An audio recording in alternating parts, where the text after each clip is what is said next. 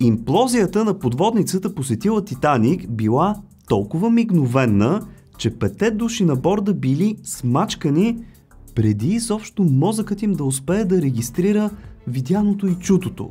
С една дума, не са усетили нищо, защото и на болката й отнема повече време да пътува и да се обработи от мозъка. Какво се е случило с телата им? Имаме ли запис от инцидента и защо Титаник отново е на дневен ред? Останете до края.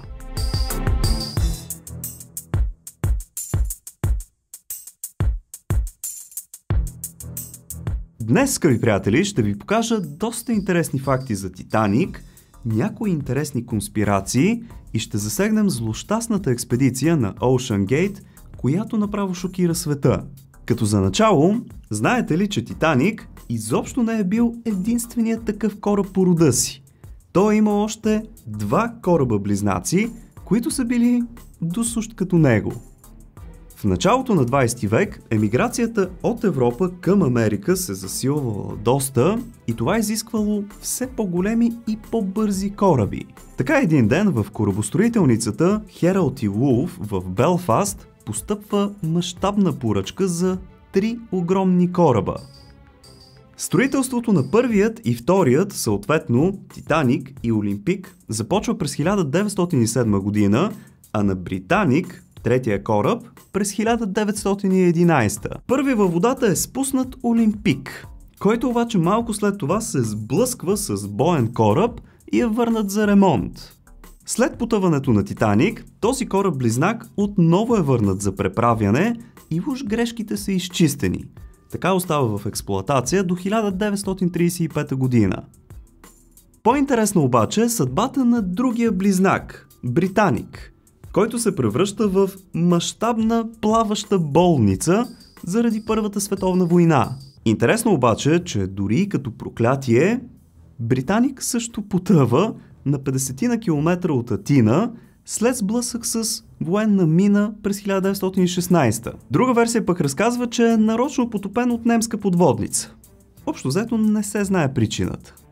Най-известният от трите обаче си остава Титаник, който още на първото си пътуване от Саутхемптън в Англия до Ню Йорк в САЩ се сблъсква с айсберг и потъва на 15 април 1912 година, или само 5 дни след отплаването му.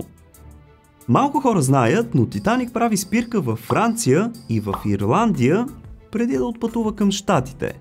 Корабът е с капацитет от 3500 души, но след последния порт на борда му има малко над 2200, сред които между другото и 30 на българи. Не знам дали знаехте. Предполага се, че 20 от тях са оцелели и са останали завинаги в Щатите. Титаник е бил най-големият движещ се обект по онова време и предварително обявен за непотопяем. Дължината му била малко над 269 метра, но както виждате на вашите екрани, айсбергът, с който се е сблъскал, също не е бил малък. Реално, ако направим съпоставка с наши дни, Титаник е доста по-мъничък от огромните круизни кораби, които вече събират по 8000 души. Все пак обаче си остава огромен и поставен на игрището на стадиона Уембли в Лондон, може да добиете по-реална представа за размерите му. Ето го и виновникът за трагедията. Това, скъпи приятели, е айсбергът с дължина от около 120 метра, с който Титаник не успя да се размине. Интересното за него е, че се е носил по океана над 3 години, а ледът, от който е направен, е на над 2000 години. В момента виждате оригинални снимки, направени малко след инцидента. Моряците на Титаник са видели айсберга едва минутка преди сблъсъка, а тогава корабът се е движил с около 40 км в час. Смята се, че около 30 на секунди са си предавали информацията и са се чудили какво да правят и чак тогава е излязла командата пълен назад. Обратната тяга и завоят обаче не помагат и блъскат айсберга с десния борд. Пасажирите си мислили, че едва го погалили, защото чули само едно леко изкърцване. Дори започнали да играят футбол с падналите от него парчета лед. Това обаче, което се случва под краката им, било страшно. Айсбергът раздрал повече от 12 метра от корпуса и така водата започнала да нахлува в 6 от предните секции. Затова реално носът и предната секция потъват, повдигайки задната страна. Така около 2 часа след ударът, корабът се разцепва на две. Реално конструкцията била такава, че ако се бяха наводнили само 4 от тези предни отделения, Титаник щеше да оцелее. Но късмет!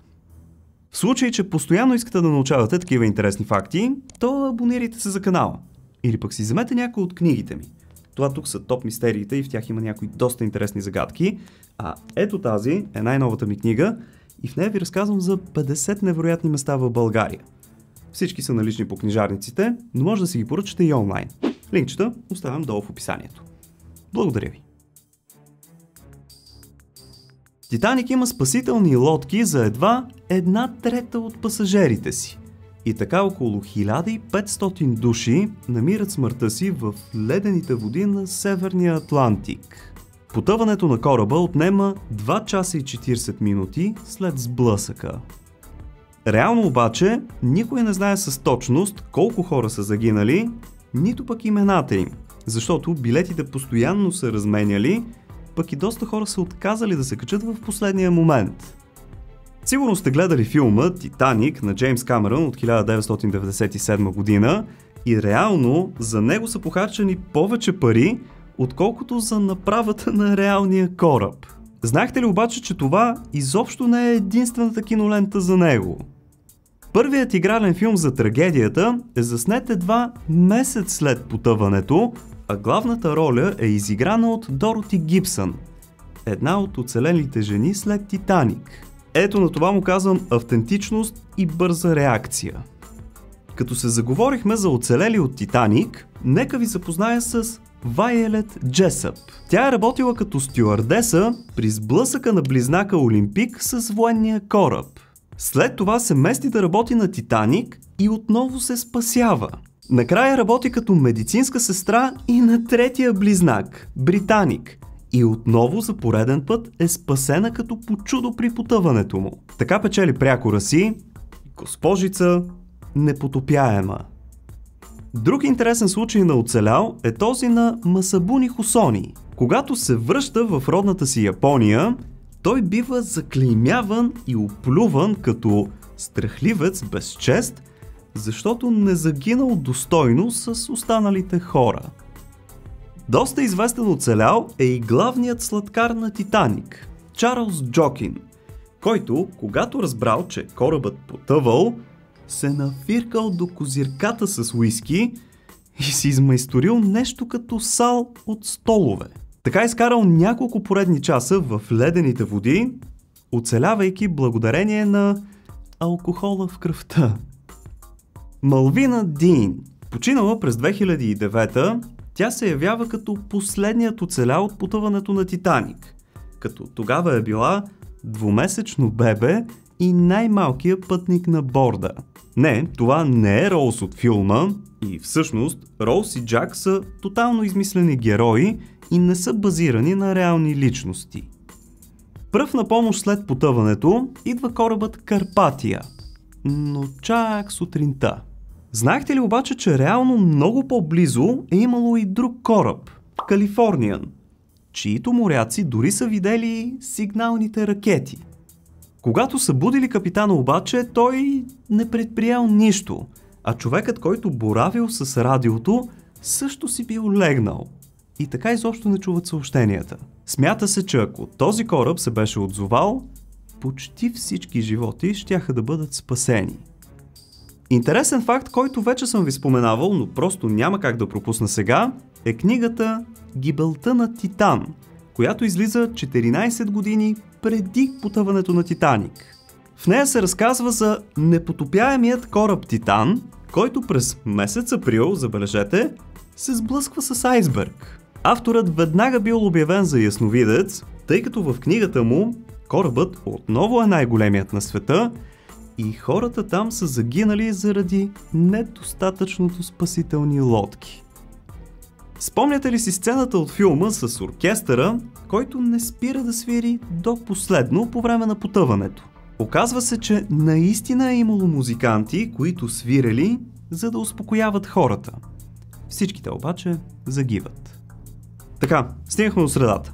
Дайте по един палец нагоре, ако всичко от тук ви е интересно, и да продължаваме, защото следват малко по-шокиращите неща.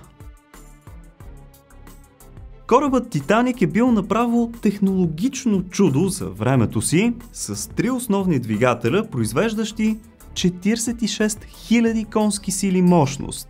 За да се задвижват били нужни 825 тона въглища на ден, които 172 човека на смяна хвърляли нон-стоп в пещите. Максималната скорост на кораба била 24 възела или около 44 км в час. Един от 4-те комина на Титаник бил изцяло фалшив. Просто бил сложен отзад за естетика. А другите 3 реално са били свързани към 3-те пещи и отвеждали дима. Титаник в момента лежи на дълбочина от около 3800 метра под морското равнище и на около 700 км от канадските брегове. Двете части от разцепилия се кораб се намират на 600 метра една от друга. Останките на Титаник са открити цели 73 години след потъването. Или чак през 1985. Можете ли да повярвате, че цели 73 години изобщо не са знали къде точно е? Реално тогава разбират, че корабът се е разцепил на две. До тогава не вярвали на разказите на очевидци, защото си мислили, че преувеличават. Днес имаме супер детайлна виртуална разходка, за която се смята, че е на 99% вярна и наистина пресъздава изживяването на Титаник. Както може да видите до мен, наистина е бил уникален кораб. Титаник е бил просто върхът на лукса и за направата му са били похарчени цели 200 милиона евро, в днешни пари. Той дори е бил първият кораб в света, който разполага с отопляем плувен басейн. Да плаваш с него обаче си е било доста скъпо удоволствие. Един билет за първа класа е струвал около 10 000 лева в днешни пари. Дори третата класа си е била скъпа. Около 2000 лева. Трябва да ви кажа, че може да пазарувате с моя афилиейт линк за Озон.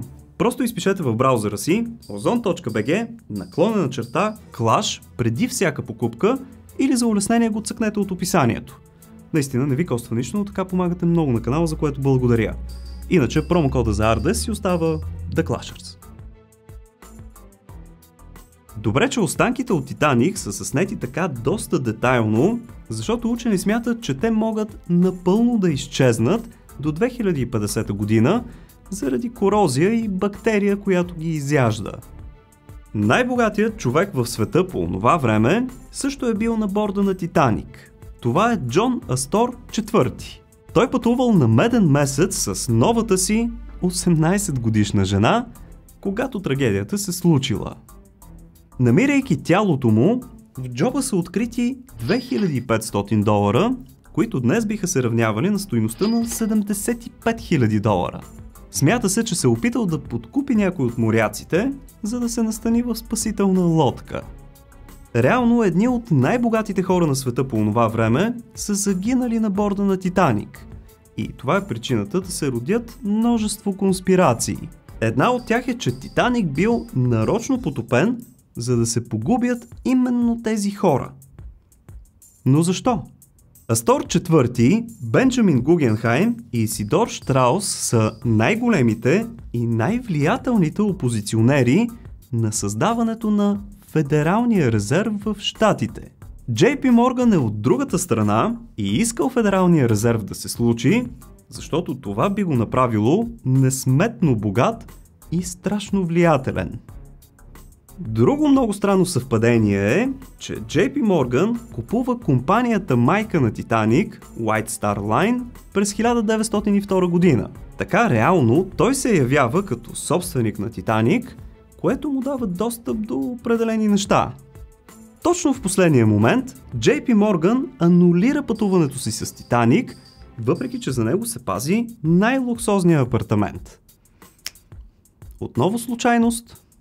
Съществува и хипотеза, че Титаник изобщо не е потъвал, ами в последния момент е бил заменен с близнака си Олимпик.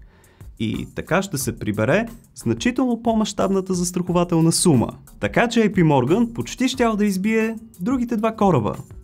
Отстрани наистина изглежда, че всичко това е просто win-win за JP Morgan.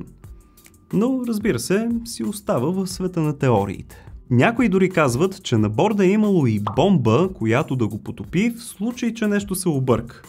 Но доказателства за това не са открити.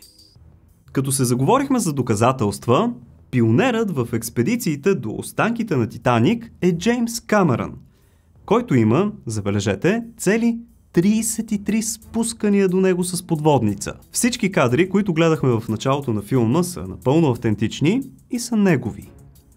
Затова той днес си позволява да коментира трагичния случай с Титан, подводницата на Ocean Gate, и изтъква грешките и всъщност колко лекомислено е подходил инженерския екип спрямо дизайна на туристическата подводница.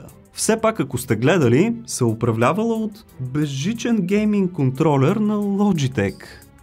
Реално там долу, където Титаник лежи, условията са наистина страховити.